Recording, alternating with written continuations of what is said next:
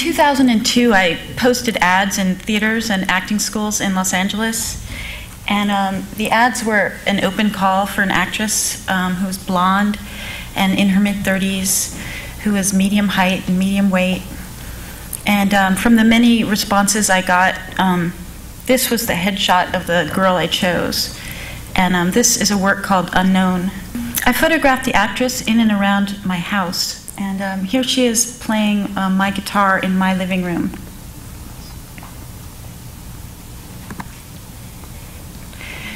She's petting my cat.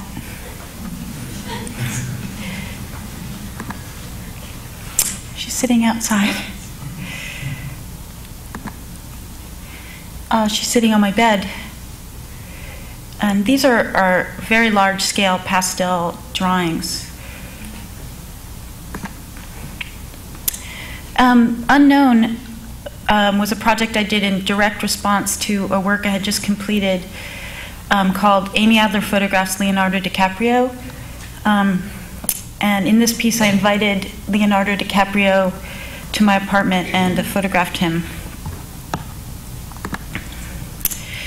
It took a year to arrange the meeting, but he showed up, and we had an intimate conversation while I photographed him by the light of my bedroom window. It's true. It happened. I prepared for the photo shoot by asking friends of mine to stand in that same position by the window. So it was really intense to suddenly see this actor through the same lens. And I made life-size drawings of the photographs, and then I destroyed the original photographs. And then once the drawings were made, I photographed them and destroyed the original drawings.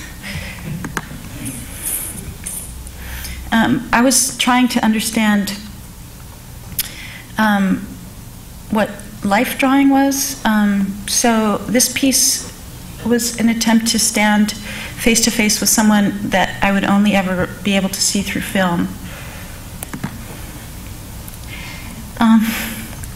I'm including this here because the same year that I photographed Leonardo DiCaprio, I collaborated with recording artist Joni Mitchell. And this project was called Amy Adler Curates Joni Mitchell. And as you probably all know, Joni Mitchell is a painter as well as a singer.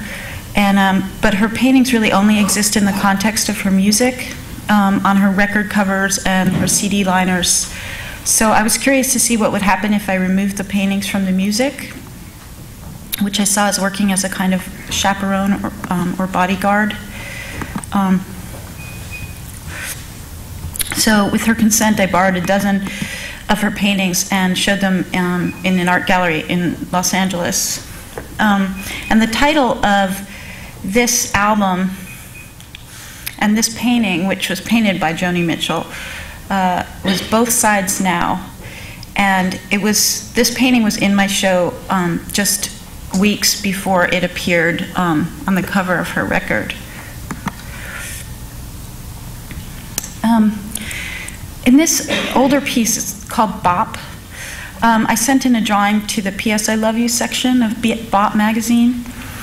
And it's where lovesick teeny boppers send in their drawings of their beloved idols. And they published it, which was... and I was not a teeny bopper. I mean, I was 25 years old. And it was among the highlights of my life. But I realized through the drawing that I could be a ventriloquist or a spy, an infiltrator or an imposter. And so here I'm a teenager. Here I'm a stranger, a man approaching a 13-year-old girl on the beach. But I'm also the girl, as these pictures were taken of me when I was 13. And the piece is called What Happened to Amy? I made these drawings over a 6-month period of time, knowing that in the end they all had to rest in the supposed space of a single afternoon.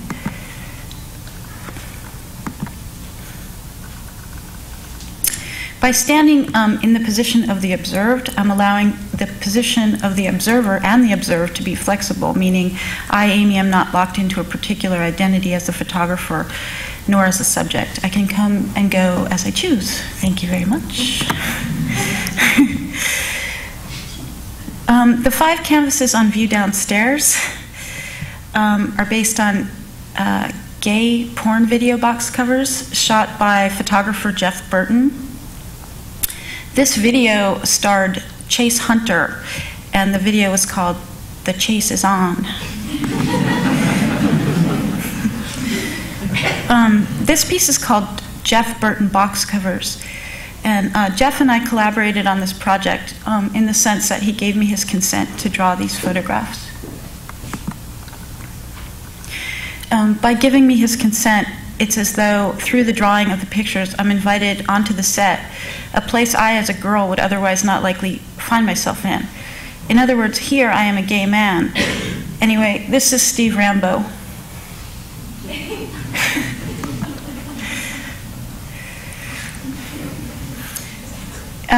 I worked a lot with found images, so the fact that Jeff gave me his consent made this a unique position for me to stand in.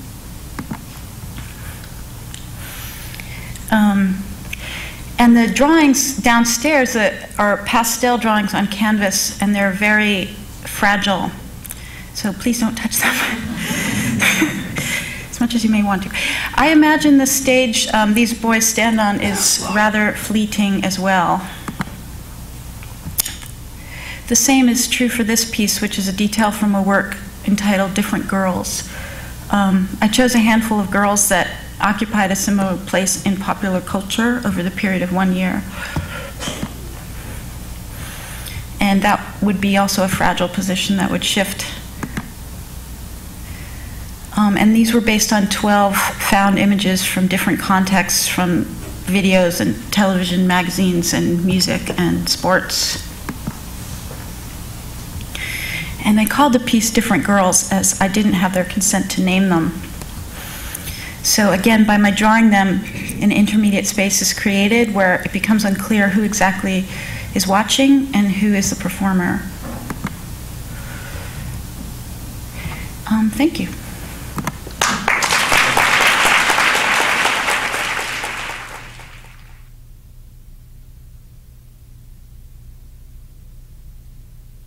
One of the things that I would like to reframe under this particular encounter is that it is said in the introduction to this show that I am the father of hacktivism.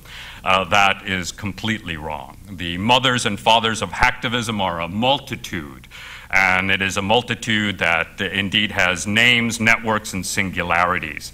And I would like to touch base on a couple of those. Among the first names of hacktivism, electronic civil disobedience, is Critical Art Ensemble, of which I was a member of in the mid-'80s through mid-'90s. It was with them that we developed electronic civil disobedience theory and practice. Long before there was computers, we had stolen the words of Thoreau of 1848 on civil disobedience and just cut and paste electronic in front of that, and that created a whole wave of conceptual work. Following that was an encounter with Blast 5, another member who's not here, Jordan Crandall. I've never worked alone, so that is important to know.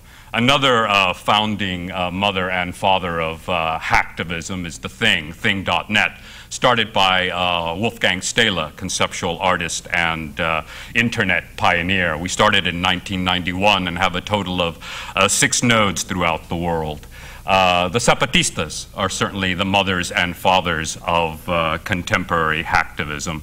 And there is FakeShop.com, a group of simulation in Williamsburg, in New York that I worked with. And then there's the Electronic Disturbance Theater, the mother and father of electronic civil disobedience and practice, of which one of the members is also here, Brett Stahlbaum, who will be presenting later. So I just wanted to clarify that I am not the father of hacktivism. It is a multitude. And this multitude, I am known as the godfather of hacktivism. So it's a very different thing. One of the pieces that I'll present is a self-portrait. I haven't seen this piece, and neither has my collaborator, Caleb Waldorf. It's basically a map of everything and every group and every artist and artivist and hacktivist and media lab and hackers and digital zapatistas that I've worked with around the world. I always collaborate, and this is a self-portrait that is a map. It's being put up even as we speak, so I don't know. Hopefully Caleb won't faint. Caleb is an artist in MFA here. And there is an ugly kind of little picture of a very beautiful large-scale reproduction that we'll see. I started work originally with Critical Art Ensemble in Tallahassee, Florida. One of my areas of investigation was what I call micro-gestures within exit culture. And I would set up mimes at the edges of entrances of mall, Disney World, Burger Kings, and I would play the soundtrack from Weekend by Godard when everybody's crashing and honking. And I would just start playing with my toys, and people would gather around, and they would start saying, well, this is a Vietnam vet, a lost individual, all sorts of things. And usually the police would arrive in a few minutes and try to arrest me, and there would usually be a dialogue between the community as to whether they should take me away or not. I would never say anything. And I always enjoyed the idea of micro-gestures, small gestures that disturb the social space and create a dialogue, a la Theater of the Oppressed of Augusto Boal. Some of the collaborative trajectories of which I have interfaced with are electronic civil disobedience, digital zapatismo or digital zapatistas, the Italian net strikes, anonymous digital coalition of Italy, certainly one of the mothers and fathers of electronic civil disobedience, electronic disturbance theater, FloodNet, the virtual sit-in tool developed by net artist Brett Stahlbaum that we'll hear a bit later, and Carmen Karasik, the first automated virtual sit-in tool. This created the ability of a mass nonviolent direct action online of the unbearable weight of data bodies and real bodies saying ya basta to neoconservatism and neoliberalism as it expanded under the free trade movement of globalization. We did actions against the Mexican government of Cedillo, of Fox, against the Pentagon, against European companies that wanted to buy the rights to uranium in Chiapas. And we even had some strange informatic wars with the Pentagon. And we were later asked by the NSA to come and do a performance for them. An interesting space. Some of the elements that came out of this was artivism, digitally incorrect actions, and certainly we would fall into that. And we'd also work with hacktivists, or digitally correct action, like Cult of the Dead Cow and Chaos Computer Club in Germany. So those are just some of the kind of collaborative trajectories that you can pop into the work. One of the most important is Mayan technologies. It really annoyed the NSA that so much of the work that we had done was based on Mayan technologies. And by the end of the performance, they kept saying, you know, what the hell is Mayan technologies? They still don't know to this day. But this young woman that I'm speaking to does know. And this was at the Tate in London a couple of years ago for a series of performances called Live.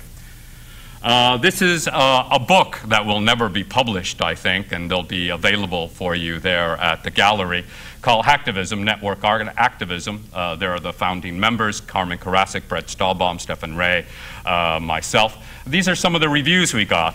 If the electronic disturbance theater wasn't illegal, it was certainly immoral, U.S. Defense Department. The most striking thing about the electronic disturbance theater is its potential as an unheard of writing machine. It's literally dispatches from the future. That's from Style magazine. We get the best things. Here is the copy of the book that you'll get is my editing along with Atsuko Miyawaki. It follows along Ibsen's road of closet drama like Brand and Peer Gynt. This is a closet book, if you will, never meant to be published, I think. Another piece that we will see here is partly commissioned by Insight this past year, turistafronterizo.net, that you can play online. And you'll also see an unauthorized installation that was put up at the Zapatista headquarters in Tijuana, Mexico, which I signed a paper that said I would not create any material installation for Insight, only an immaterial, but I don't like just immateriality. And the basic core idea was that the computer in the installation game box would remain there at the media lab of the Zapatista headquarters. The piece that you see when you go in, that will be shown at Colectivo Feminista down in Tijuana, and then that computer will stay with the Colectivo Feminista. The game and installation was in collaboration with Coco Fusco and artist Arvin Orkney, Tristan Schoen, and Rob Cohen. Tristan and Rob are students here. This is some photographs there. The last piece is a work that I recently did, an improvisation that we'll see briefly with Adrian Jenick. It was for SpecFlick, or Speculative Distributed Cinema.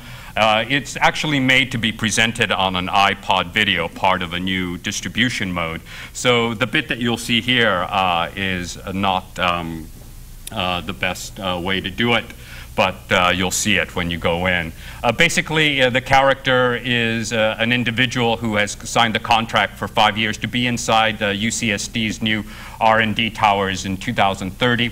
He's a nano janitor. He cleans artificial matter rooms and the nanosystems and material fabrication labs. And everything is streamed constantly in the state. And basically, La Jolla has been destroyed by green goo. And now the university is in Tijuana. And so this is, you'll see a little bit of this.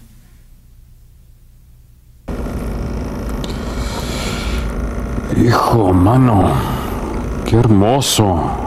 Man, look at those. ¿Qué? Oh, ese vato. No, you know, I don't know. I think all the protocols are fine. I think I've done the Oz map and it's good. I'm telling you. No, I want you to tell them that the THX protocol is clear. See, just tell them. Just sideload them, eh? Yeah, vato, I'm sorry. Yeah, I know. You're new and I've been hard on you all night. I say, vato, I'm sorry. It's just, you know, I remember like 2012, you know, when the whole thing went chiflado, you know, when, yeah, you know, the green goo, it just, man, turned everything to pudding up into La Jolla, you know, there was nothing, green mash, verde, nada, you know. Hijo, man, I was so fucking scared. That's why I, you know, was hard on you tonight, because, you know, you gotta have these protocols right, and, you know, you gotta keep things clean, and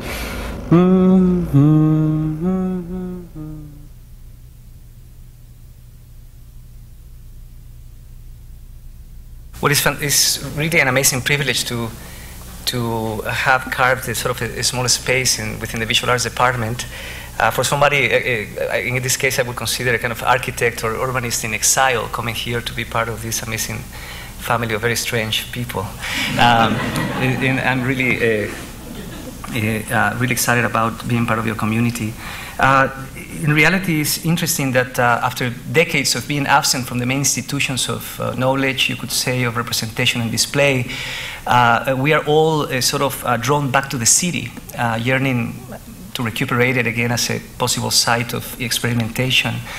In a way, I think that that might be part of a kind of collective sort of energy at this moment in our cultural institutions to really critique so far the way the city has been understood, in a sense, as a static repository of buildings, in a way. and really, in a way, try to find it as a more complex condition and really understanding its multiple realities, its multiple forces. So in a way, that has been very interesting to me in redefining my practice, primarily at a juncture like this between Tijuana and San Diego, a kind of geography of conflict. And that's, in fact, what inspired many of these images that you will see in the show today. A few years ago at Southern California Institute of Architecture, where I used to teach, I brought dozens of students of architecture from all over the continent, from Latin America, to come and understand the sort of condition of a double city at that time, LA, Latin America, Los Angeles, and in so doing really understand the dynamics and the conditions of Southern California in relationship to Tijuana. So students came from all over the place to document the kind of drama of these spaces, these leftover sort of marginal spaces of pieces of infrastructure, and of course the kind of impact of immigration in the transformation of the physical aspect of cities like Los Angeles. These images are in fact made of pieces, many pieces of Los Angeles, San Diego, and Tijuana. In a way, they became emblematic of a conversation we are trying to generate to look at the city as, again, a kind of more complex sort of force field whose thickness we were trying to really penetrate and understand, and to possibly extract the possibility, let's say, of architecture being more than just an object that is, again, statically set in a pedestal, which is the city. So the redefinition of our own practices, when we really enter the problematics of policies, of the politics of development, the economics of development, begins to be fundamental in our time, mainly when all of us have been very distant from the politics of making, again, our environment. So how, as an architect, I thought, how does one operate straddling back and forth between these two conditions at this juncture, again, between the strategies of the informal in Tijuana and the politics of zoning, let's say, of density in San Diego. Of course, it would imply a kind of entering or encroaching into an urbanism that wanted to go beyond the property line and maybe begin to critique in a certain way this environment. So I began to be inspired very much by the transformation of our own city in the last decades by non-conforming patterns of use, by non-conforming densities that have completely really transformed what was at one point after the war a very one-dimensional levee town type of environment. What is the implication of this transformation for a lot of us as architects or practitioners within the city? It has been of a lot of inspiration. I've been working with nonprofit organizations in San Diego, particularly one in San Isidro called Casa Familiar, and we figured that we could not really talk about housing, for example, affordable housing, without talking about policies, the policies that were shaping that housing. So no advances in design or housing design could happen without advances in policy. So we crafted this sort of micro-policy with Casa Familiar, where we proposed to the city of San Diego that the NGO in this very small community would end up becoming a facilitator of permits, a facilitator of microloans, to also research the conditions of these non-conforming patterns of use and density, these illegal uses. One project that you will see in the exhibition engages this possibility now, having this micro-policy as a foundation for a particular housing project, and looks at a very small parcel, a very small lot, and tries to understand the kind of illegal, at times, non-conforming circulation patterns and microeconomies that occur in these abandoned alleys in these communities, and transforms this parcel into a kind of framework of multiple ways of using the space, so that at times it becomes a market, or the NGO officiates sort of workshops with the community, or the whole site can be leased for a Sweet 16, let's say, party. But this notion that the whole site becomes really used, a kind of the notions of promiscuity, let's say, of space and program, has been very important for a lot of these communities. So the project ended up being a layered condition of housing and the accommodation or the framing of these microeconomies, let's say. The idea was that we wanted to challenge the very official zoning that in that particular parcel only would allow us to make 3 or to do 3 units of housing.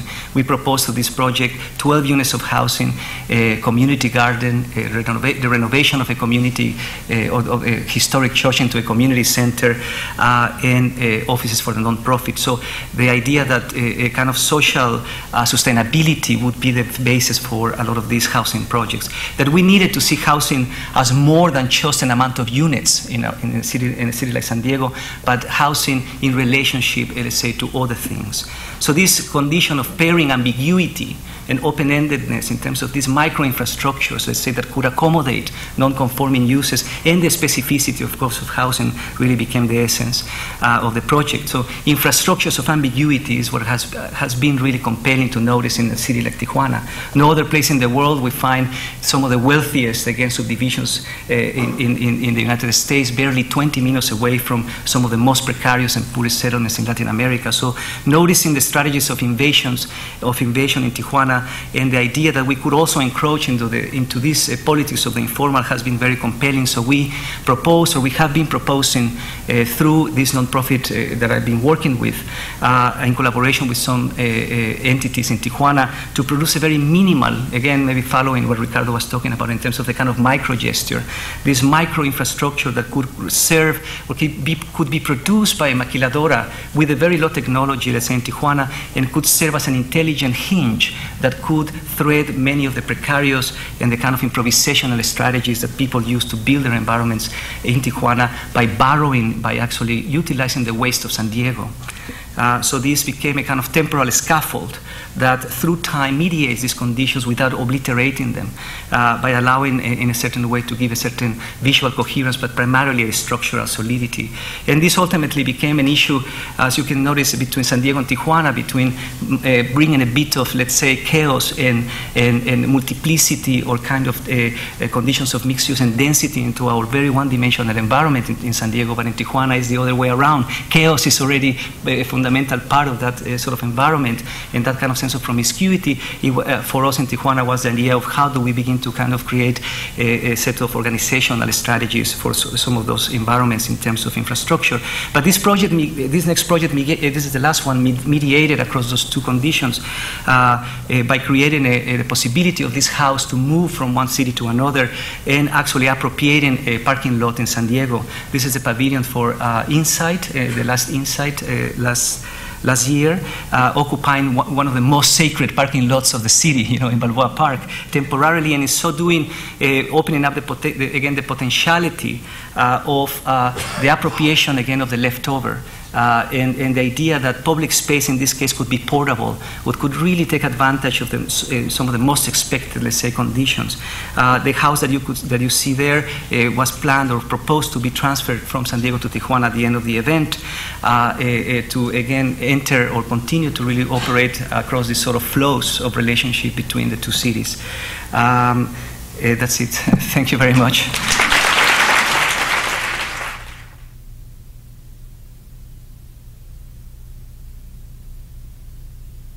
I'm going to play you a little bit of video from one of the 3 works that will be screening in the gallery as part of this show.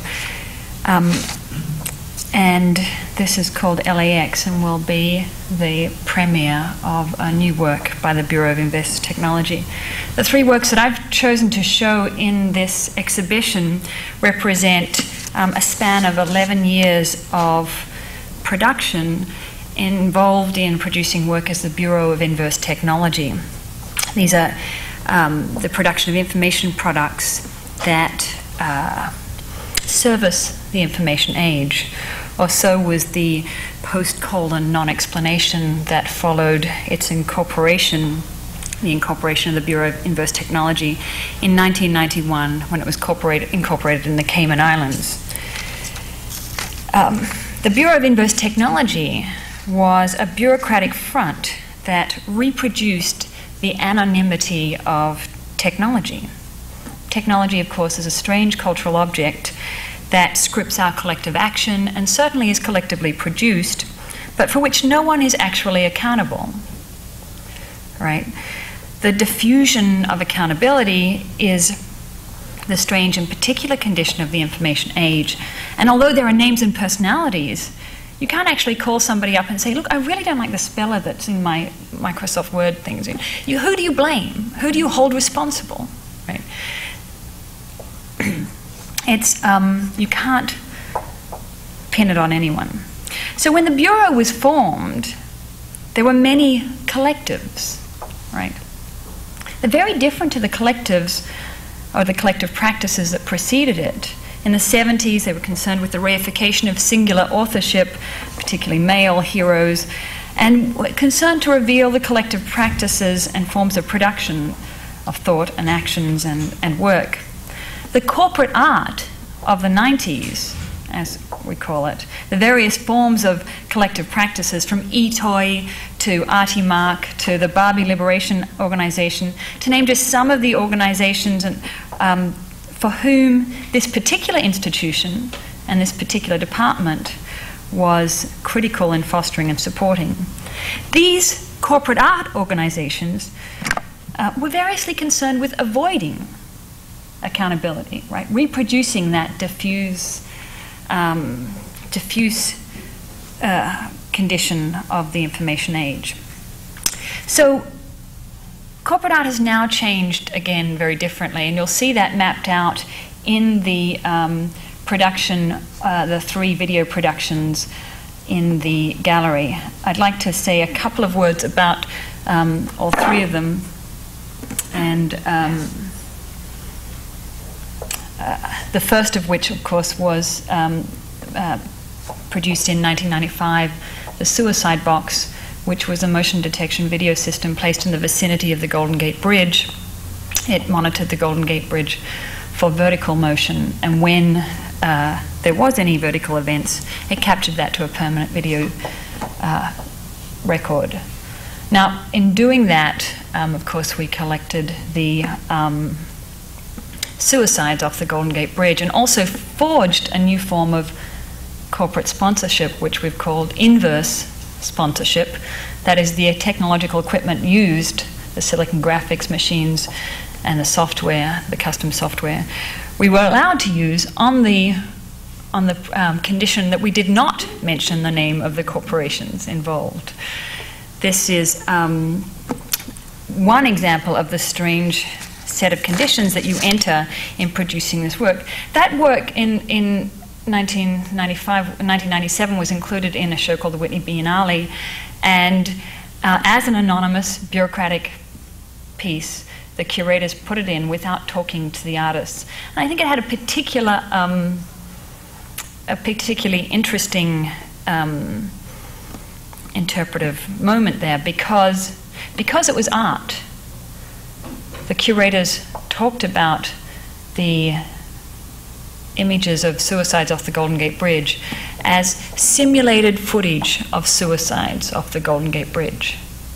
How they had decided it was simulated,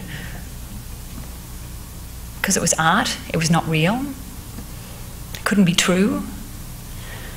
The relationship between art and truth was called into question by who would produce that? What bureaucratic organization would actually do that? So then the bit plane that screened was launched 5 years later, which was footage that was filmed again from a twinky little 32-inch wingspan radio-controlled aeroplane that flew over the Silicon Valley. Also examined a different condition. In flying over the famed Silicon Valley, it really revealed nothing, right? Although there are no camera zones and the bit plane flew through these no camera zones, it showed the banality of a metastasizing suburban corporate context of what is now the Silicon Valley as it transformed from a military and agricultural urban layout. But there was nothing to see. And in all the corporate contexts, all the information research contexts where you can't enter with a camera, the idea splayed out by the bit plane is that, in fact, information is property. It can be owned. And if you go in there with a camera, you can steal it, right? Which is why, of course, it's illegal too. And I think that this is a very problematic understanding, a very popular delusion that information is a commodity that can be owned and exchanged, and that university contexts such as this, which depend on open sharing regimes of information, can and does play a critical role in rethinking what our technological future looks like. The final piece, the video, is this piece, LAX, which is part of a series of projects that document the civil liberties infringements that have gone on in the name of anti-terrorism. In this case, it was a 2-hour ordeal involving 18 police, 15 United Airlines staff, and various other service workers because of the national emergency of wearing rollerblades in Grand Central Station. Sorry, not in Grand Central Station, in LAX, and examines the sort of use of this extreme force for these slightly unusual behaviors, many of which are documented in a collection called a web database called the Anti-Terror Line. So I think just in conclusion, as I try to cover this arc, this change of corporate art practice, of the collective work to produce complex technical artifacts that we call our technical culture, with which we recognize our contemporary times, has many important political questions. New interactive technologies present opportunities for social change. This visual arts department has played a critical role in fostering practices with strong political and conceptual rigor and playful engagement with the technical future. The capacity and influence of this department is unprecedented within a research university and any other university in this country, thanks to past and to current leadership. It's an honor to be included in this department, and there is no doubt in my mind that this is the most intellectually exciting art department in the US. But it's also a tremendous challenge to continue this tradition. Thank you.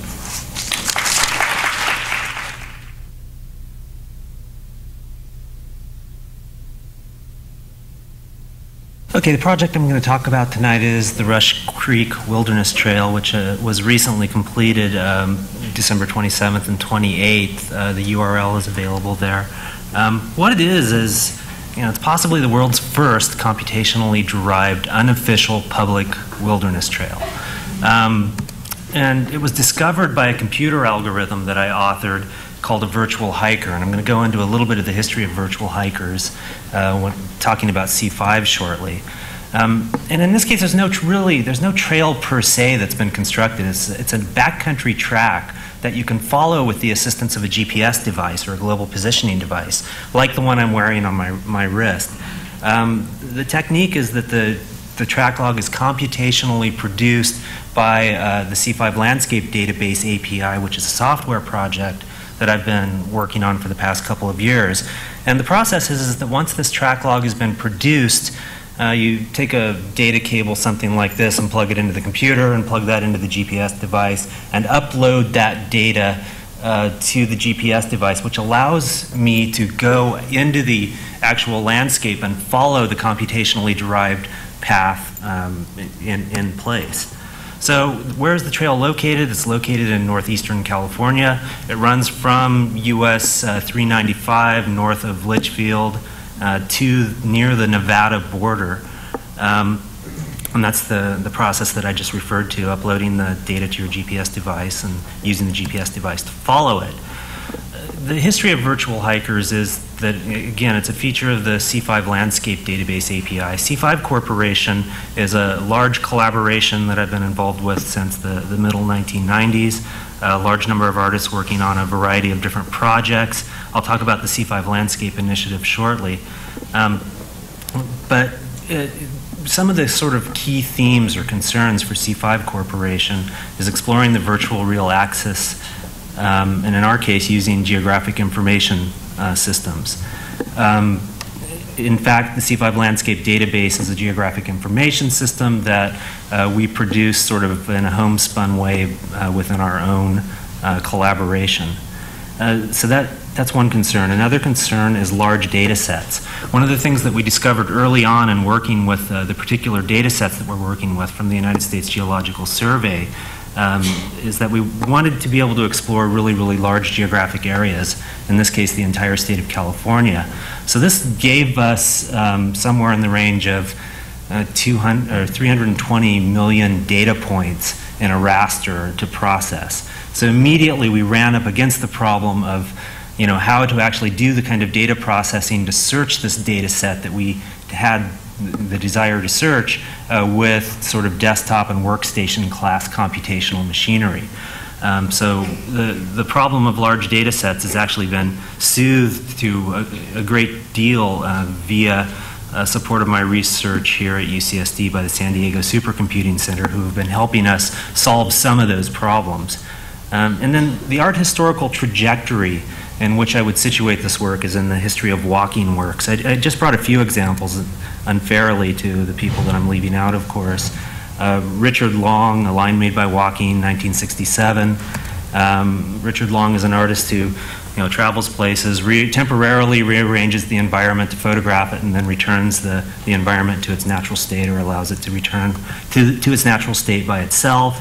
Dominique Méziude, The Great Cleansing of the Rio Grande River, an ecofeminist piece which is very well known, where essentially the context of the artwork and the artist as a walker was to walk the bed of the Rio Grande River and clean it up. So this brings me to the C5 Landscape Initiative projects. And I'm only going to talk about one project in the C5 Landscape Initiative due to time constraints, but it's actually a suite of projects that have been exhibited most recently at San Francisco Camera Work. I'm going to talk about the Other Path project. So, and the reason I'm talking about this is the project that instigated research into virtual hikers. The original concept was to, which was sort of one of C5's obsessions for about a 2-year period, was to find the Great Wall of California, or in other words, the Great Wall of China, where it should be located in California if it was moved, in the most topographically similar locations. So the data set that we're using, the digital elevation model data set, was processed through the C5 Landscape Database API in order to discover where in California the Great Wall of China should go. The process is my colleague, who is also the project leader in this case, Jerry Wittig, who's an MFA from the Cadre Digital Media Lab, traveled to China to hike iconic sections of the Great Wall of China in order to collect, with the GPS device, a representative sample of that landscape. We brought that data back, inferred the topographical conditions in those areas, and then did the database search to find the locations in California where those locations of the Great Wall should go through our own software. So the virtual hikers come in and, as part of the project, pattern matching search procedures, where we found the locations in California that were most similar to the locations in China where the Great Wall of China was, and then we traveled to those locations as C5. You can see in this image the other Mutenyu. I'm not pronouncing that correctly at all, but that's the location of this particular iconic section, of the Great Wall. And so on the left side you see this iconic section of the Great Wall of China. On the right side you see the location in California where that iconic section of the Great Wall should go. And part of the process is then for C5 to travel to those locations and follow the path of the Great Wall.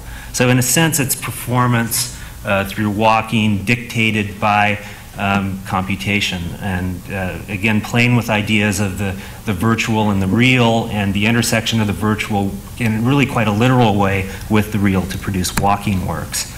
And so the real work in this case, I think if you're going to identify an art object in this case, it's the hike itself. It's the experience that you have in the landscape with the GPS device on, following the path. Nevertheless, as artists, there's a responsibility to sort of create ways to describe this to the public through multiple interfaces. This is from the exhibition for this piece, which is 2 large etched glass panels with the topography of California and China embedded in the glass through a laser etching process with projections on them. And the projections demonstrated in this case both the algorithm, the process of the algorithm, snips from the actual adventures in each of these locations, and a demonstration of some other information was presented in there, projected onto these 2 glass panels for the gallery installation.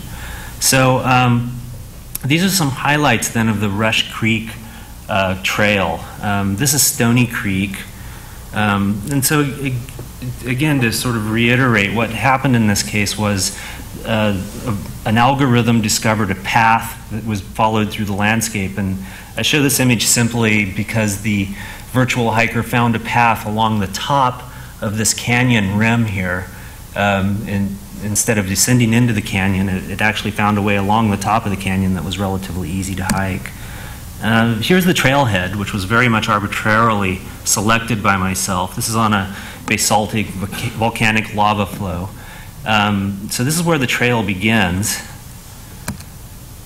And basically what you're going to see in the gallery tonight is an interpretive sign that simulates the sort of semiotics of the typical kind of wilderness trailhead sign that you would see, that it also has these highlights on it. So you can read the descriptions of that. I'll just cover a couple of the highlights. This is a small intermittent waterfall near the rim of the canyon that the virtual hiker decided to walk past, and that I, following the virtual hiker, had the pleasure of seeing. This is the mouth of Stony Creek. The Rush Creek Wilderness Trail rises up out of the Stony Creek drainage and up over this watershed. So this is the area, just a photograph from the spot, where you can look in both directions. You can look back toward Stony Creek, and you can look ahead toward the Rush Creek drainage, where the virtual hiker is leading you.